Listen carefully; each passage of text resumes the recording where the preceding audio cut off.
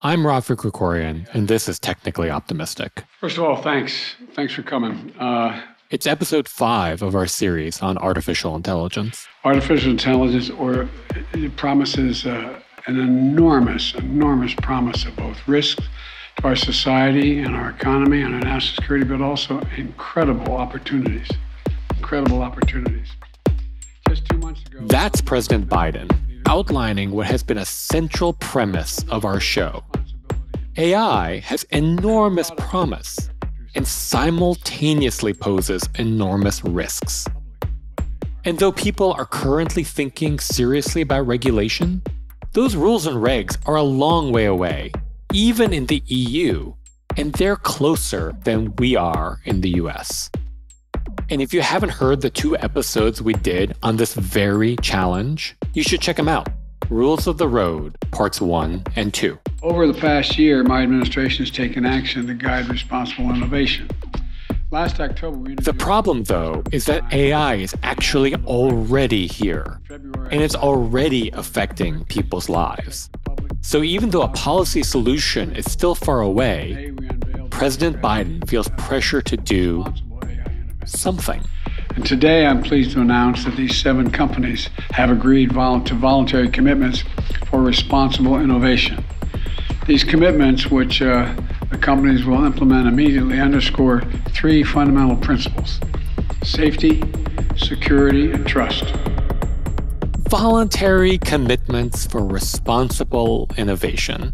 Effectively a blessing for these companies to self-regulate, until further notice, I guess. But AI is already changing how people work, live, and express themselves, and for some, in huge ways.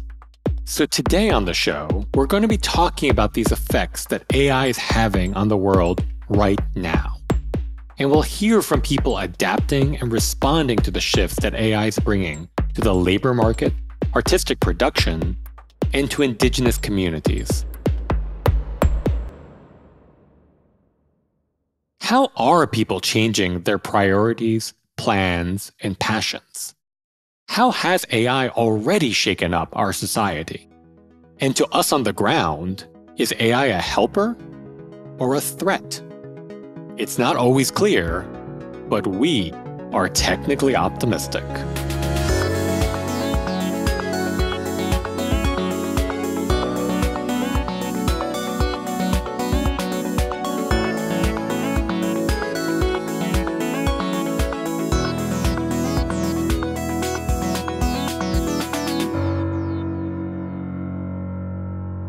First, let's zoom out and talk a little about economics.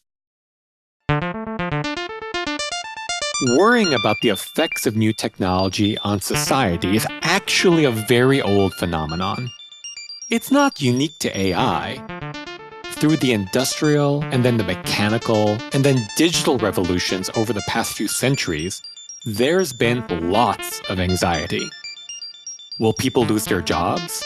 Will whole industries have to shutter? And what will be lost in the face of these new efficiencies? We have always asked these questions. So if you are worried that your job could be replaced, is there anything you can do? Polling more than 8,800 workers, the CNBC survey found that about a quarter of workers, 24%, are worried that artificial intelligence will make their job obsolete. They should be worried, should they not? They should be worried, and they should be strategic about how they can use... But is it different this time around? Which jobs is AI coming after first? If you're a middle manager, you're doomed. Any kind of commodity salesperson, report writers and journalists, accountants and bookkeepers, and oddly enough, doctors.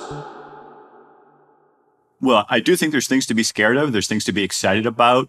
Erik Brynjolfsson is the perfect person to talk to about this. As this technology becomes more and more powerful, it can do amazingly good things. We could have the best decade in human history up ahead. He is an economist, a senior fellow at Stanford's Institute for Human-Centered AI, and director of the Digital Economy Lab. It could also do some terrible things. We could have maybe the worst decade if we play it wrong.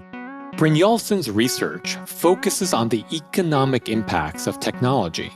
And in books he co-authored like The Second Machine Age, he's been one of the most prescient and insightful thinkers on the topic. And so, naturally, he's been thinking about AI for a while now. My goal was to do the PhD joint in AI and economics because I wanted to see how it was changing the world. Went to MIT, which had a couple of the best programs. I could not quite get the faculty to do both those things, so I ended up just focusing on economics. But ever since, I mean, including that time, I was looking at the economics of artificial intelligence, like how is AI going to change the economy? My dissertation was on information technology and the reorganization of work. So it's been something I've been interested in a long time. What's the conventional thinking of how AI and automation is going to impact all of us? Well, the capabilities of affecting basically all parts of our activities with large language models, everything that involves language is being affected. And that's obviously a majority of the work in a modern economy like the United States. I mean, a lot of the people I talk to, not the academics, a lot of the regular people I talk to are actually scared. Like they're scared in the sense of like, what happens to my job in this world? Mm-hmm. Are their fears misplaced or should their fears be more nuanced? Specifically when it comes to jobs, I'd like to nuance it a little bit, as you suggest. There will be a lot of job destruction, a lot of job creation. Technology has always been creating and destroying jobs. I don't see mass unemployment or net job loss. It'll be more of a churn and restructuring and turnover. Right now, there are so many things that need to be done in our economy that only humans can do, whether it's a lot of creative work or childcare or healthcare or environmental work. So we're not running out of things for humans to do, right now. Maybe you dial it far enough into the future, machines can do the full spectrum of things. But for now, there's plenty of work that humans can and should be doing. On the other hand, what we will see is changes in what humans have a comparative advantage in. And that will lead to falling wages in some areas and rising wages in other.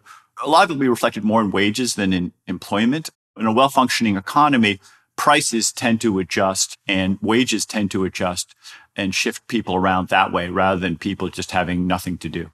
I expect productivity to grow quite a bit, to be more than double the rate of growth in the past, more than double the rate of growth what the Congressional Budget Office is projecting for the 2020s. So that's going to make a bigger pie. Productivity is really what raises living standards. It's not from people working more hours or anything like that. It's from us being able to do more per hour, i.e. productivity. But that's going to be uneven. There'll be groups that are affected more than others, and it's going to take time. So if productivity is really the key thing here, how do we measure that? Like, how do we measure productivity? Maybe it's worth taking a minute to define productivity. It's actually a really interesting concept, a simple concept, I should say. It's just output divided by input. And the way that's usually operationalized in the U.S. economy is GDP is the measure of output and hours worked is the measure of input. So it's a pretty simple concept. It turns out that both the numerator and the denominator can be hard to measure. So there's issues around measuring GDP. There's issues around measuring hours. But conceptually, it's pretty straightforward. So you can do it at the individual level. You can do it at the company level. It's not just from replacing workers. If you think about that output divided by input, you could have the same number of workers, but more output. That would increase productivity. Mm-hmm. And in most of history, that's what's happened. We haven't had mass unemployment. People are still working a fair amount. Unemployment right now is close to a historic low, but we have more output than we ever had before. So tell me about what you call the productivity J-curve. The productivity J-curve is this idea that when you have a powerful new technology, whether it's artificial intelligence or before that, electricity or the steam engine, it's not enough to simply buy the technology. You also have to reinvent work, reinvent skills. When American factories electrified in the 1880s and 1890s, initially there was very little productivity gain. And that's because they didn't really rethink work. They just took out the steam engine, they put in a big electric motor, and nothing much changed. It took literally 20 to 30 years until the 1920s, really, before you started getting really big productivity gains, like a doubling and tripling of productivity. And that was because they went and they rethought what a factory was. Instead of having a big steam engine in the middle, they had a bunch of separate electric motors with each piece of equipment, and they were laid out based on the flow of materials. That allowed them to be much more efficient. You had these assembly lines that were just reinventing work. For some reason, it took managers 20, 30 years to figure out that you could do things this new way. Similarly, with AI and other technologies, it's not going to be enough to sort of just like say, I don't know, take the cashier in a bookstore and remove them and put a robot there. That would be kind of a lame way to use artificial intelligence. You need to rethink the whole process. If you do that, you'll get very large productivity gains. I am optimistic, as I often am, that this will happen a little faster this time because we already have a lot of the infrastructure in place. We already have an internet infrastructure. So it can be plugged into existing infrastructure more easily than, say, electricity was or some of the other earlier general purpose technologies. Okay. I did a study of call center operators, and we found that there was about a 35% increase in productivity for the people who were answering questions in the call center when the generative AI tool was helping them with their answers. The least experienced workers had about a 35% gain. The most experienced workers had close to a 0% gain. That aggregates up to the whole economy. I mean, so you've touched upon it exactly, like this automation versus augmentation debate. Your call center operator is a great example. Like you can imagine a world where we just replace call center operators. But I think what you're just arguing right now is like we can actually just make them way more effective in what they're doing. This is a really important point and one that I've been emphasizing. I wrote a paper recently called The Turing Trap, and it stresses the fact that I think people get trapped too much in this idea of how can we use technology, especially AI, to replicate or imitate humans. The Turing test was developed in 1950 by the British computer scientist Alan Turing, who called it the imitation game. It was a thought experiment that if a computer could deceive a human being into believing that it was human, then for all intents and purposes, we could consider that machine to be intelligent. I think it's very evocative. It's kind of interesting philosophically. It's terrible as an economic strategy for two reasons. For one, it actually limits the upside a lot. We can do much better than humans. My calculator is much better than me, thankfully. That's too low a ceiling for us to aim for. But there's a second thing that troubles me about it, and that is that if you focus on automating human labor and replacing human labor with capital, that will tend to concentrate wealth and power. So then capital is much more concentrated than labor in the economy. There's a few people who own it, and inequality would grow. And not only would economic power become more concentrated, but I think ultimately political power would become more concentrated. So we both raise the ceiling and do it in a way that creates widely shared prosperity. So in my paper, The Turing Trap, I flesh these arguments out a little bit more and basically call for us to spend a little less effort focusing on automating work and a little bit more effort on augmenting it. Well, then how do we educate business owners to actually do this? Because if they're looking purely on the short-term time frame and they're not thinking your way, then it's just a financial calculation for them of just like, we can eliminate workers and replace them with a machine. Well, I spend a lot of time, teaching at business schools and talking to CEOs. And one of the things I tell them is that it's in their own self-interest to think about augmenting, not just automating. Let's go back to that call center example. There are companies that try to use the technology to completely automate the process. And I think we've all experienced, unhappily, those things where you call in and there's an automated voice response system that doesn't quite understand and can't handle the specific question you have. It's a very frustrating experience. As it turns out, when people call in, there are some questions the machine has a good answer to. There's also this long tail of one-off questions that the machine doesn't really have any training data for. But humans are pretty good at figuring out answers to those exceptions. So by keeping humans in the loop, you're much more likely to be able to solve the customer's question and make them feel cared for. Now, I want to be clear, it's not always true. There are places where you are better off automating and just replacing workers.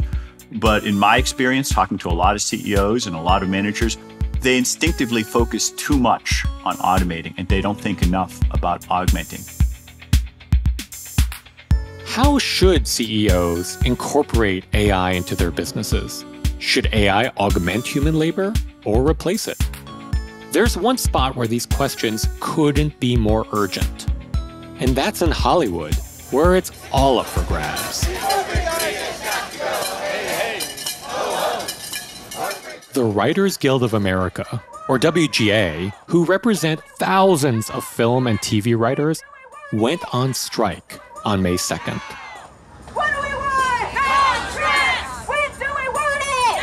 At the other end of the bargaining table, the Alliance of Motion Picture and Television Producers, the AMPTP.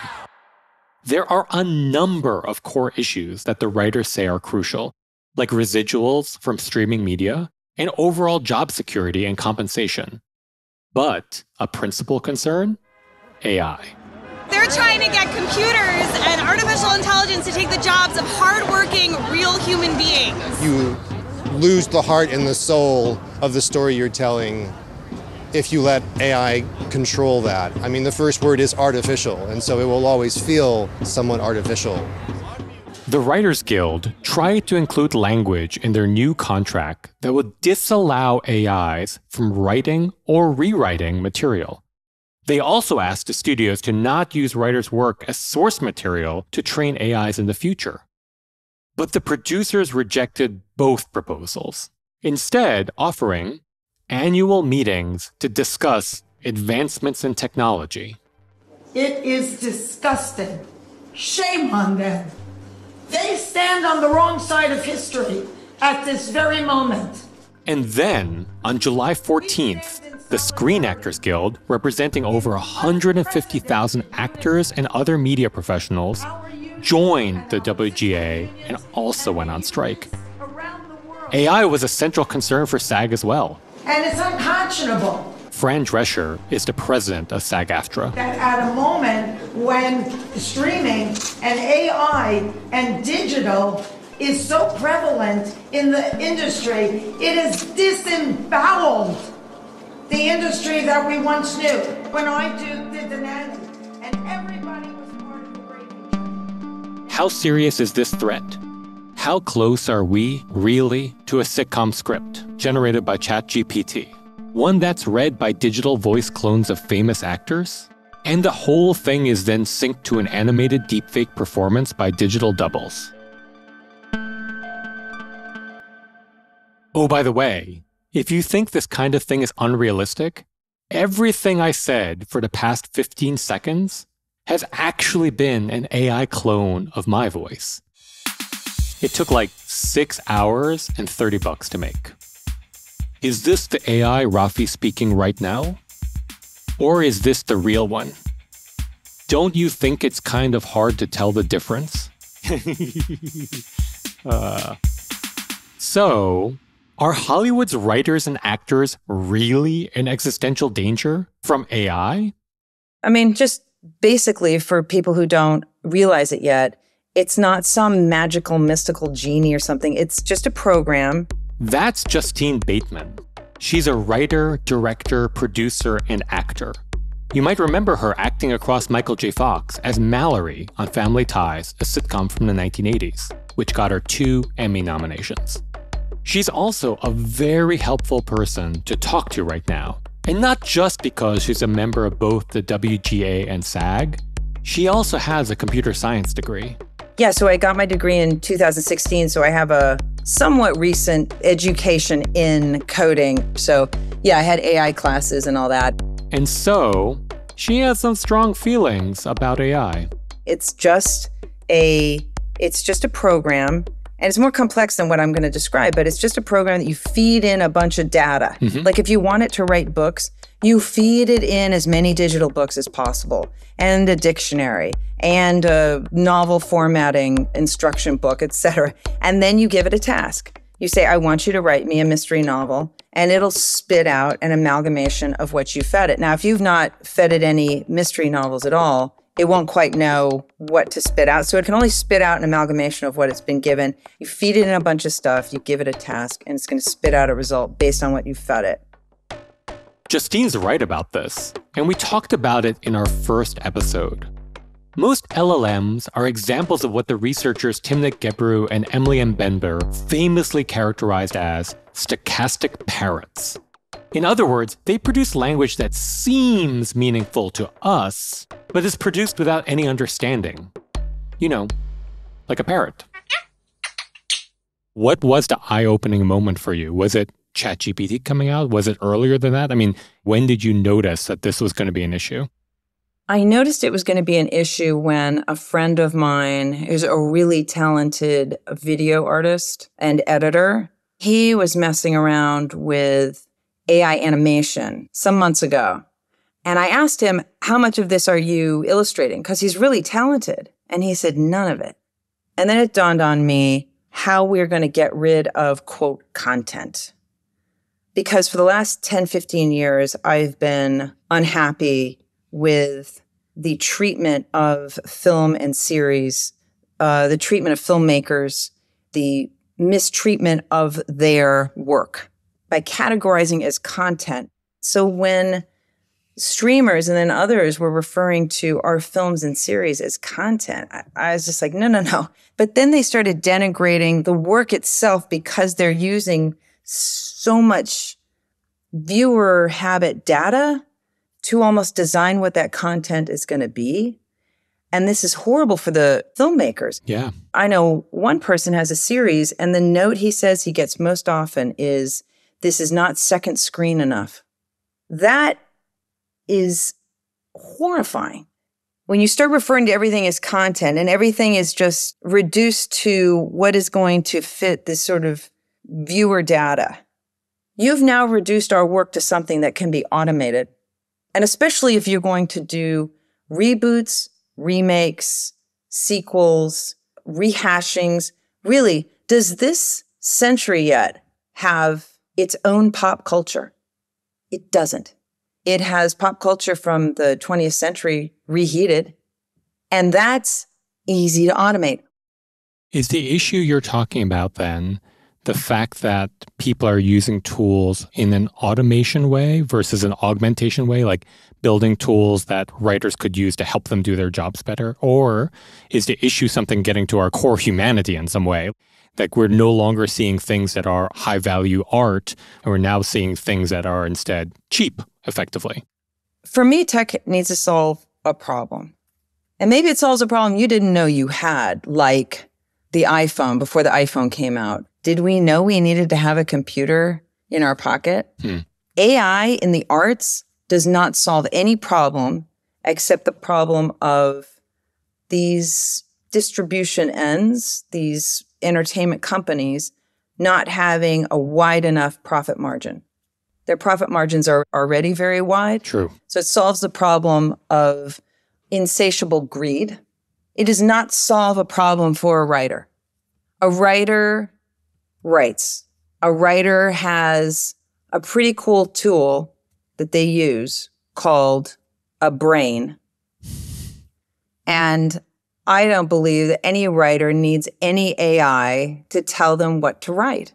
No artist needs AI to tell them what to paint. No artist needs AI to tell them what music to put together. I love writing. I would never use AI. Not in a million years.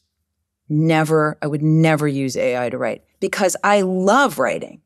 Why would I give that to some computer program to do for me?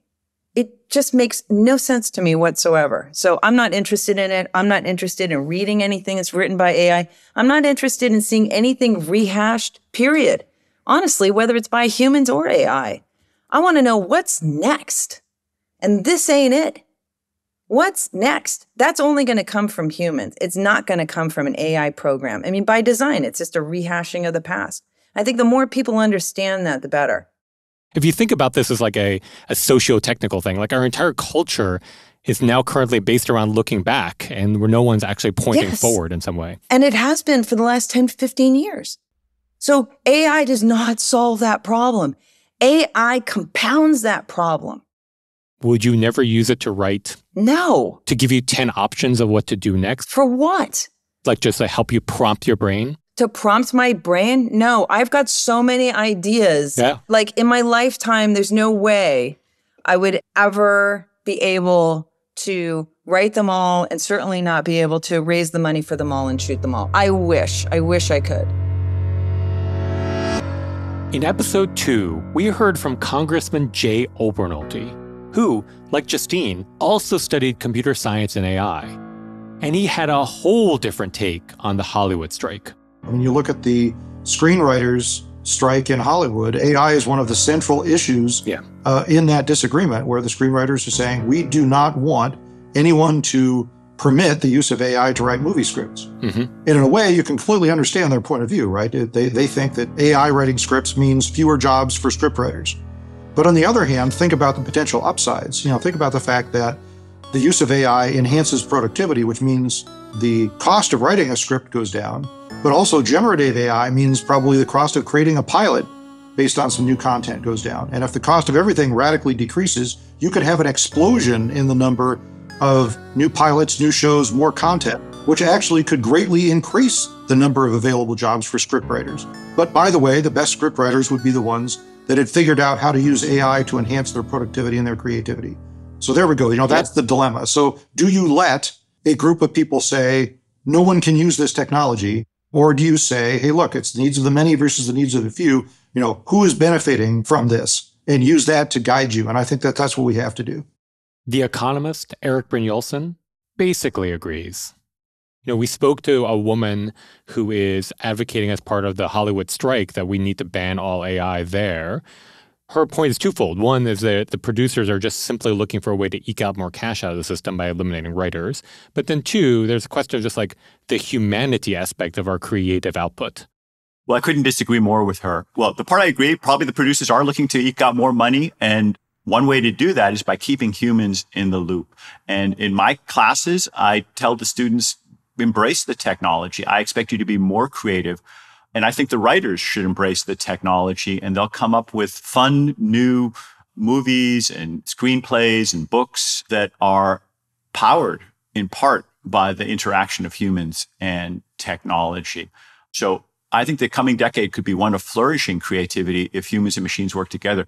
But we're not at the stage now, and we probably won't be for some long period, where humans are useless in that process. They add a lot. And that's especially true not just in fiction, but in nonfiction, where the machines, as we know, they have problems with hallucination, with confabulation, where they make things up that aren't true. And you really need a human, if you're a doctor or a lawyer or an investor, to double check that work and make sure it's accurate. But I would advise the writers to embrace the technology. There's no way they're going to hold it off and prevent it. But Justine does not see it this way. For her, the stakes are too high. Well, I think the Writers Guild did a great job with their demands. They proposed to the MPTP, the group of legal representatives for the studios and the streamers. And anyone who wants to use a WGA writer, you have to agree to use what the AMPTP has negotiated on behalf of all the studios. When it came to AI, they said, okay, here's our proposal on AI. As a reminder, the Writers Guild sought to get the studios to agree to not let AIs write or rewrite scripts, and for members' work not to be used for AI training.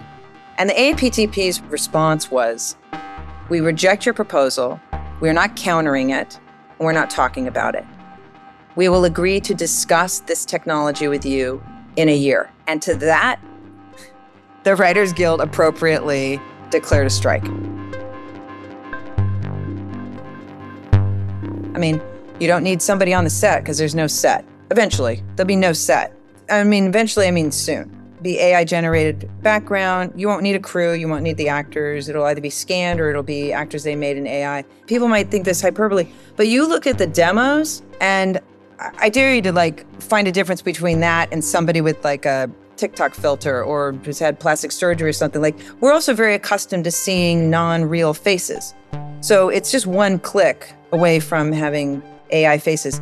The Screen Actors Guild is demanding that no AI likenesses be made from any performer unless they give their informed consent, which they argue should be negotiated separately on any given project. They proposed that our background performers should be able to be scanned, get paid for 1 day's pay, and their company should own that scan, their image, their likeness, and should be able to use it for the rest of eternity in any project they want with no consent and no compensation. So to do that to actors, to take their whole person, what they look like, what they sound like, how they move, and then discard them, that's just heinous. So if that's going to be their same response, it's impossible for the SAG leadership to make a deal with that. How do you think this all ends? At least in entertainment, I think it's going to go primarily AI because of the cost cutting. Talk about getting rid of that pesky overhead of having to pay people to do the work you're distributing. I think that people that are perpetrating that will tap into what has been very successful in social media, and that is people's narcissism. And they will include the viewer in either through face replacement or, getting themselves scanned. And then not only will they cut out this overhead of filmmakers, but they will be able to charge more to the user to put the user in these films. Mm-hmm. So they'll be able to upcharge people. And then I think people will start to feel kind of sick about it and feel kind of dead about it. I think it's going to get very bad, but I do think there's going to be something spectacular on the other side of this. I think when people get tired of losing their jobs and they get tired of looking at themselves having been scanned in films and everything and the novelty wears off, I think there's going to be something really spectacular that's really real, really human. But I think there'll be a lot of destruction before that.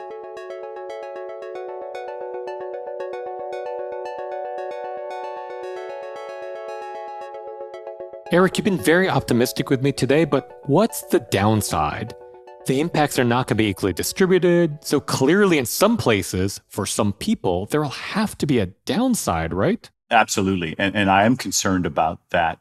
Over the past 20 years, really, unfortunately, while we have had higher productivity, we've also had more inequality, and big chunks of Americans and people in other countries have been left behind. If you're high school educated or less, your real wages have fallen on average. And not just wages, we've seen life expectancy fall for that demographic. We've seen increased deaths from despair, drug abuse, alcoholism, depression. So these are really damaging, painful outcomes for big chunks of the economy. And it's not just technology. There are other forces at work, sociological forces, globalization. But the way the technology has been used has not been beneficial broadly. So looking forward, I don't want a replay of that. I want us to work a lot harder to make sure that we create shared prosperity. And one of the reasons that I'm calling for using these technologies to augment and not replace people is that I believe we have choices. You can try to use it to replace people. You can try to use it to augment people. If you go the second path, you're much more likely to shared prosperity. But I'm concerned that we won't make the right choices and we need to make a real effort. It won't happen automatically. I really love that your notion of we actually have choices. This is actually not inevitable. Exactly. And I would even strengthen it. I mean, these are tools and we have more powerful tools than we ever had before. So almost by definition, we have more power to change the world. And so our values become really salient. When all you have is a spear or a rock, there's only so much you can do to change the world. Now we have awesome and almost godlike technologies that can massively shape our health, our well-being, our politics. So let's think real carefully about which direction we want to point those tools.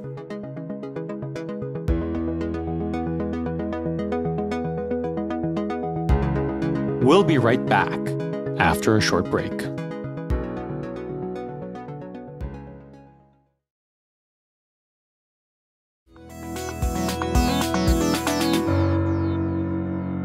Welcome back to Technically Optimistic. This week, we're talking about the effects that AI is already having on labor, creativity, and culture. We just heard from Justine Bateman on why AI is so antithetical to her creative process. But Ari Melenciano, a Brooklyn-based artist and creative technologist, has a different view on generative AI's role in her practice. So, grew up as an artist and also just a lover of technology. Went to this amazing program at NYU for graduate school called Interactive Telecommunications Program. She's now a professor in that same program. Side note, I taught there too. But I was also really frustrated. I had grown up in PG County, Maryland, which is a really beautiful place to grow up and be a Black person. It's just kind of a Black utopia. And so moving from there and going to NYU, even though New York has always been my second home and all my family's here, it's an entirely different demographic. And so it felt different because politically, things are very different. We were moving from Obama to Trump, and so it was just a whole different kind of vibe. Being in that environment, while I loved the curriculum, I was really frustrated that I was one of the very few Black students, and there were no full-time Black professors. And so for me, it felt very natural to kind of just combine the exciting parts of my program and then also just fill that void that I felt for myself and create a space that could do that. And so Aftertopia was birthed out of that. Afrotectopia is an organization Melenciano founded that supports projects by Black creators at the intersection of art, design, and technology. I want Black people to be able to exist within the world in a way where their humanity is first. I feel like oftentimes race is used as a qualifier or as a way for other people, like you have Black attached to a title or a name or something, that it automatically puts a lot of things on it, as opposed to us being able to exist inside of a space that is just natural to who we are. Like for me, I really want us to just, as Black people, exist and be, and not perform and fill in what other people think that we should be filling in. Okay, that's really interesting. And it reminds me of some of the things you've written about. You've created art using AI image generators. Yeah. You've reflected on how it highlights some of the things about identity and performance. Right. How should we think about these generative tools? I mean, do you think they can reveal truths about ourselves or our society? Yes.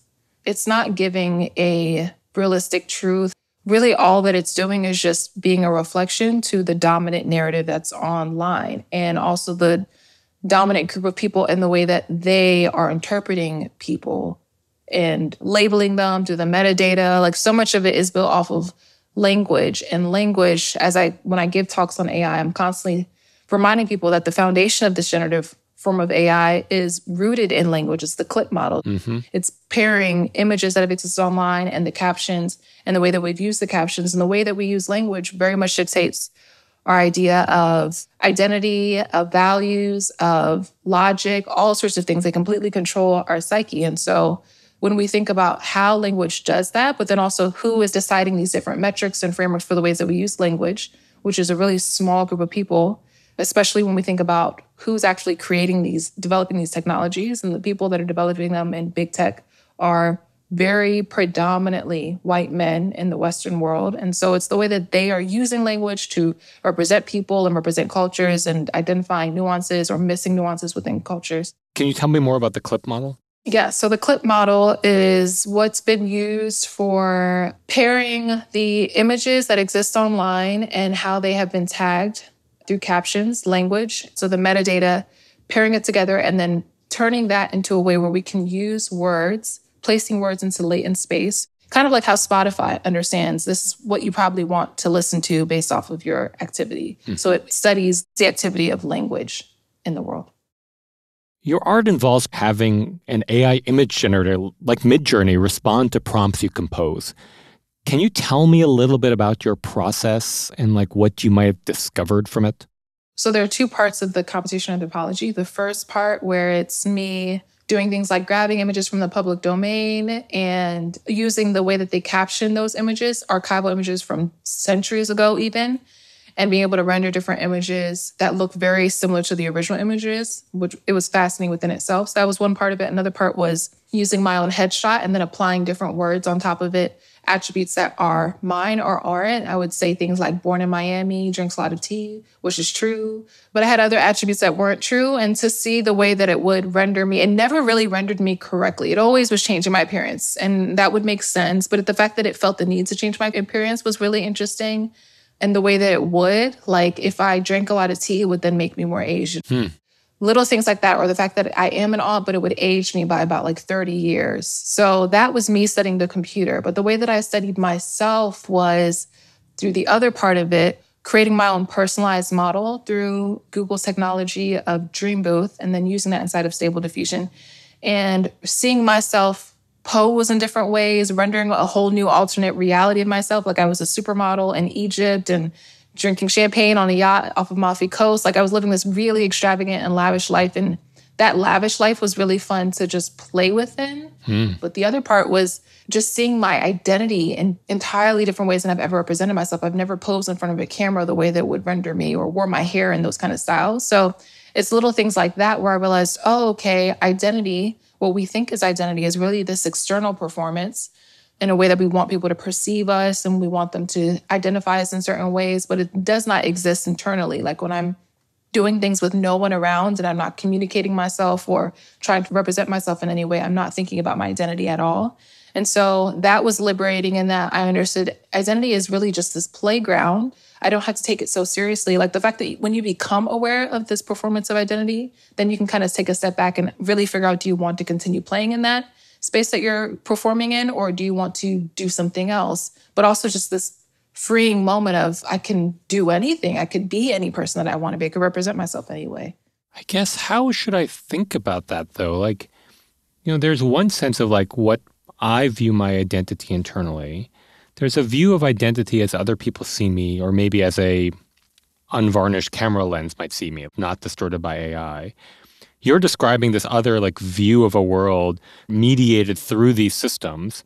In some way, the word glamorous you use there is tied to a value that maybe a creator gave to that word when they're making that AI system. Yes. I guess what I'm wondering is like, is this saying something about our society, or is this simply saying something about the people who create these systems? Yes, I think it's absolutely representing. It's hard to know who exactly it's representing. Yeah. I think it's representing just the people that have been most active online and the way that they represent themselves and the way that they tag themselves in the metadata within that. But then there are also different parts of it of the developers are going in and kind of filling in the gaps within that too. So, but then I also do want to take a step back and say that with identity, you can play within it so much. For me, when I say I could be anything, it's more of, I know that still when someone looks at me, they're going to have a certain understanding because of my phenotypical nature and the way that I naturally present myself. But I also know that there's a lot more room to play within than what I thought before. I think I was very rigid in my understanding of the way that I existed within this world. And I think a lot of us are kind of really just so invested and rigid in the way that we present ourselves and don't play around enough. We don't understand how much we could play around. And that's really what I was exploring. But that's super interesting. Like, so are you basically saying this gives you more freedom? Like, freedom might be a loaded word, but is this more freeing in the way that you think about what your identity is? It is more freeing for me in how I think about my identity, yes. And I think it's like, sometimes it might be, okay, I'm going to wear my hair in a way I've never worn it before. But it also is freeing in that I got to see myself represented in a certain way. And I'm satisfied with that moment of having seen myself in that way. And then I can go along not caring.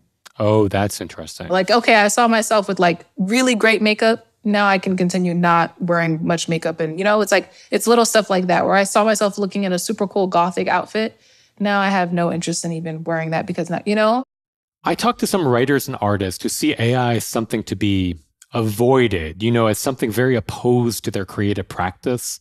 You've kind of gone the other way on that. So what do you make of those artists who find this technology scary or threatening or dehumanizing? Yeah. I've had conversations with writers and people that are very hesitant to create with AI. And I'm like, you could talk to it. You could just play around with it, see what it says, like throw in your ideas and then have this back and forth. And they're like, no, I don't want to touch it because I'm an artist and, I have to stay true to my craft. And it's like, I get that. But I also think the way that we think about artistry is that we really think that we're just like this individual who is off in our own corner, not influenced by anything, coming up with all these ideas purely by ourselves. And that's not what we're doing at all. You're setting so many different people's ways of being, and that's influencing your way of being. And so this form of technology is not that different from our current way of being creative in that it's really synthesizing a bunch of different people's understanding. And you are, kind of like massaging it and trying to figure out how to pull out what it is that could align with you. So I think there's a very drastic binary understanding. Like it's a strong dichotomy between you can either be a pure creative or you can be a creative that plays with AI. And if you are a creative that plays with AI, it takes all the value away from being a creative because now you're using something that's grabbing a bunch of other things from other people. But that's really what being a creative is all along. So I think there's a lot more space for people to play in that they don't even realize. I've also spoken to people who talk about these systems as fundamentally backwards looking. All they do is create really good mishmashes of stuff they've seen before. And so they're not actually pushing us as creative beings forward in a lot of ways. They're just letting us explore backwards in a bunch of different ways.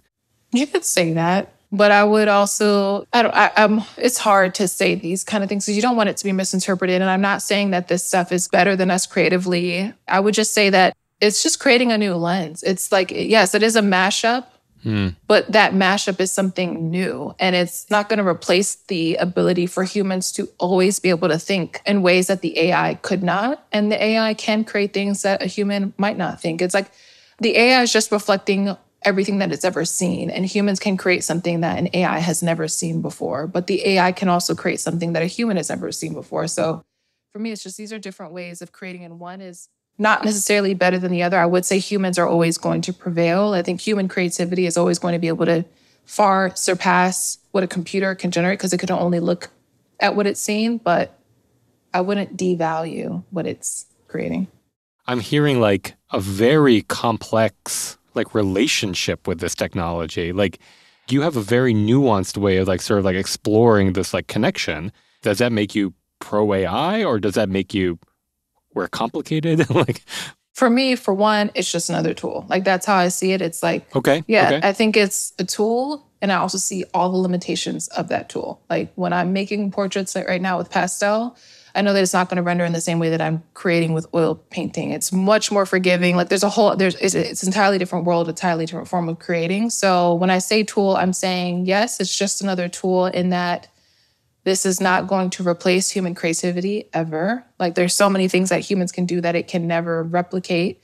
I'm saying that for one, right now, it requires you to look at a screen, to use the fingertips to type something into the keyboard. There's so many limitations to it. And then also foundationally in the way that it's designed, I also see it for what it is I'm not going as far as saying, oh my God, it's going to overtake intelligence of humans because I don't see it as actual intelligence. I see it really as just mimicking the ways of being of a really small group of people.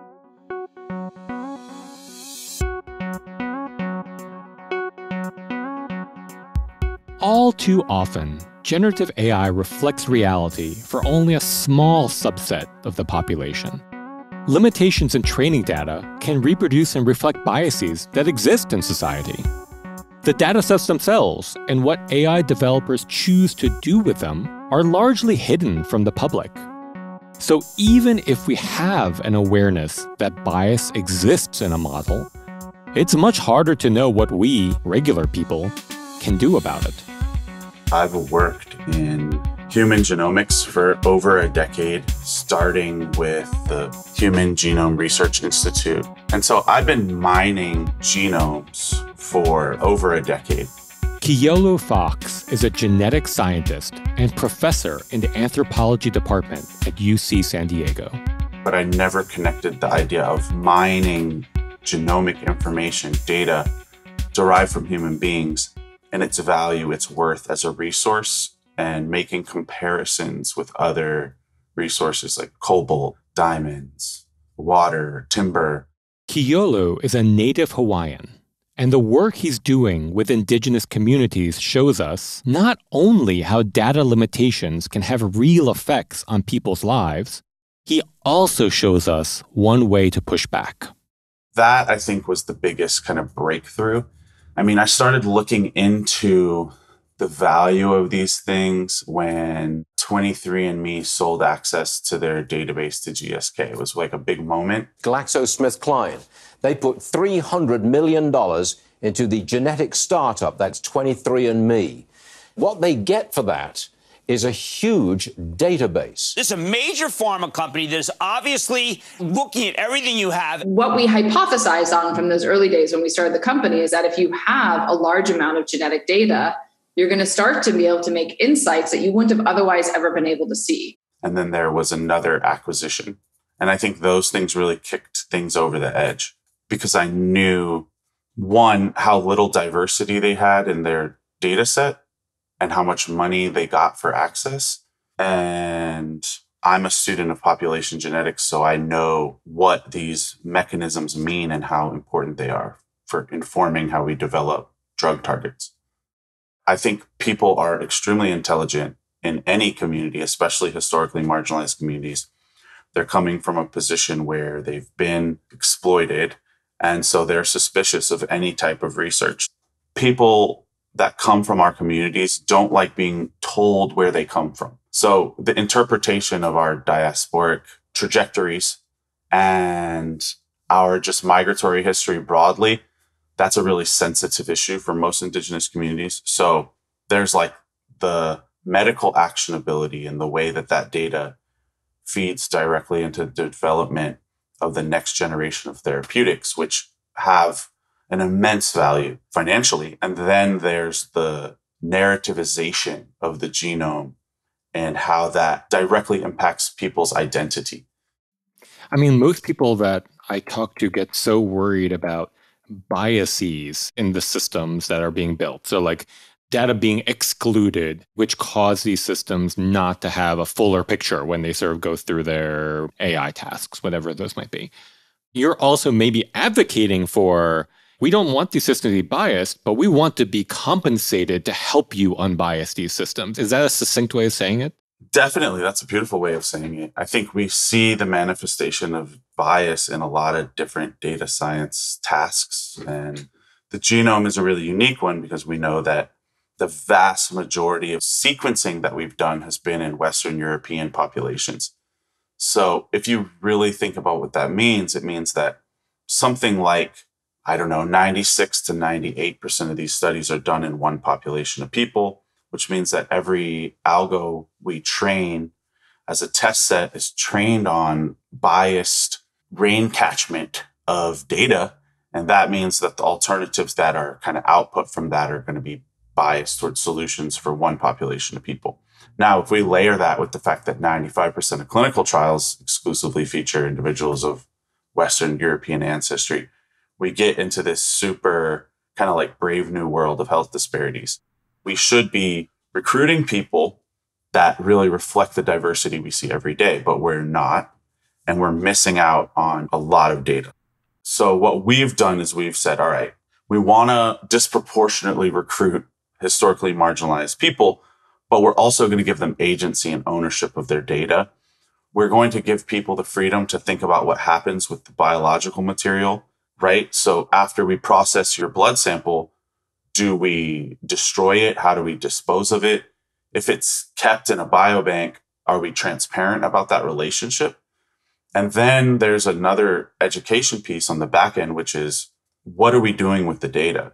How transparent are we about what we're doing with the data? If it's commodified, do you receive a piece of the pie? And that's where these larger ideas around benefit sharing come from.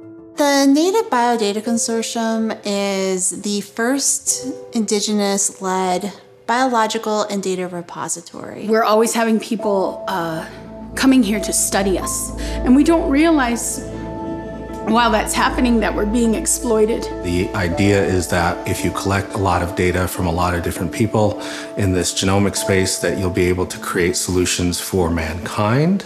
But because of our not only unique history with Europeans, but also our unique history in the places that we live, our data is very valuable and will help the world, but we'll be the last recipients of that help. That money should be ours because it belongs to us, the data belongs to us. You're working on giving an Indigenous community back ownership of their data. Right. And in this case, it's their biological data from pharmaceutical companies. But I'm curious, could this scale up? Like, could we generalize that to all communities and all our data? Yeah, that is a really complicated question and a really good one, and I love it. I think the value proposition for a lot of our communities should be all of these drugs are made in a one-size-fits-all manner for other communities of people. So the efficacy, or what in genomics we call the pharmacogenomics effects of these, aren't tailored for you. If we want to move towards personalized medicine and precision medicine, which we do, and using all of these incredible tools to do that, we really have to think about it from a community and population level first. But the flip side of that is you can actually gain new novel mechanisms and insights from engaging Indigenous communities because our genomes are a reflection of extreme environments, high elevation, remote archipelagos in the Pacific. And these, much like Darwin's finches, those migratory histories shape our genomes and lead to the development of new biological mechanisms. And those things are relevant to everyone and can increase the types of therapy that we develop. So what does the infrastructure then need to look like? So you could think about it horizontally, saying we want to change standards at existing companies, but standards are like toothbrushes. Everybody has one, but nobody wants to share. And so you can also innovate vertically and say, actually, man, we're in control of every single component that goes into this. So we did this with, and continue to do this with, the Native Biodata Consortia. And what we do is we're in control of the land where our biobank is, our sequencing center, our cloud infrastructure for data storage, the people we train. We're training the next generation of Indigenous data scientists internally so that we're prioritizing issues around ethics and Indigenous data sovereignty and governance. When you're in vertical control of all of the components, you control the standard of the product. And that's another way, I think, to push and disrupt the whole industry. I mean, I love this because, like, you know, a lot of the questions on the podcast are around who gets to make decisions, who gets to be in control. These big companies, they've centralized control within their engineering departments that impact hundreds of millions of people. But like, you're trying to basically flip that on its head of just like, we will be in control. We will be the people that are engaging. It's our data. It's our community, and building the infrastructure around that. In order to engage with us, you need to go through our local mechanism. Absolutely. I think that is one of the most exciting ideas and trajectories for a lot of the science we're doing. The only way to flip it the other direction is to say, well, why don't we create smaller networks of miniature biobanks, miniature cloud servers, and distribute the labor and the innovation amongst communities? Because you can pop up and build smaller pieces of infrastructure embedded within community. And what that does is by decentralizing it, you're also de-black boxing it. So you are, in effect, creating transparency and literacy around these things that communities distrust. With the Native Biodata Consortia, we have a small campus on the Cheyenne River Reservation. It seems to really resonate with the community. We've been able to train the next generation of scientists locally. Man, these kids are smart. But also the type of knowledge we're imparting on them opens up the possibilities of, like, what are these entry points for precision medicine locally, synthetic biology locally, computation locally. And that is only going to continue to grow. But you also try and provide like education about AI itself, right? Yeah. I think the potential of AI-related tools right now is so cool and intoxicating and interesting and exciting. But it also brings up this just larger series of ethical questions, I think, that everyone is having right now. A lot of people are looking to the same pundits for expertise. They're going to this whole like Oxford University canon of the way that AI should be operationalized. And from that point of view, it really looks like a continuation of a lot of the forms of bias we've seen, even in the way we like sound the alarm on the ethics of the utilization of these tools, right? So we should have more conversations about that for sure. When we're building literacy and fluency amongst our communities, I always start off by saying, how many computer languages, scripting languages do you know that were created by Indigenous people? And the reality is there's one that everyone uses. It's quite ubiquitous, and it's R. Yeah. R was created by Rossi Haka, who's a Maori man from the University of Auckland. So I point to that always to say, like, look what's possible. Indigenous languages go extinct every day. It's really sad. There are a lot of parallels with like how Indigenous people think about the world and how we create data structures and how we transfer and understand knowledge and how we create our identity. What is stopping us from creating new scripting languages that wield machine intelligence in new ways that empower our communities? Literally nothing.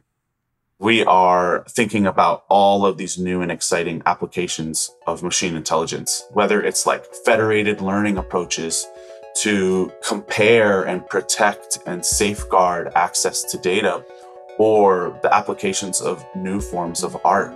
The possibilities are quite limitless. And for the first time, you will see Indigenous people in a complete position of innovation and control. So it's going to be very exciting.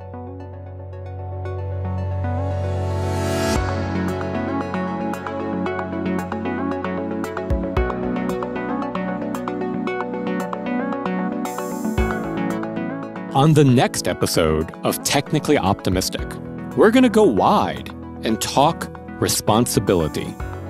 Who's responsible for making the AI seem more human?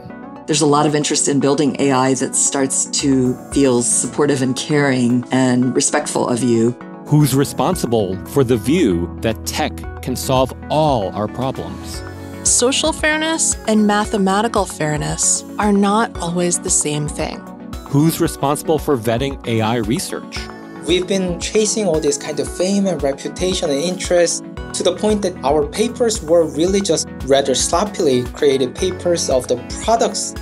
And in a society where hate, conspiracy, and disinformation flow freely, who is responsible for the truth? I'm actually shocked that the US government allowed large language models out. We take on some of the biggest ethical and political questions raised by AI. And we've got some absolutely amazing guests to help us think through things. That's next time on Technically Optimistic. Technically Optimistic is produced by Emerson Collective with original music by Maddie Safer. For updates, additional content, and engaging discussions, follow us on social media. You can find us on Instagram, LinkedIn, and Facebook at Emerson Collective. I'm Raffi Krikorian. See you next week on Technically Optimistic.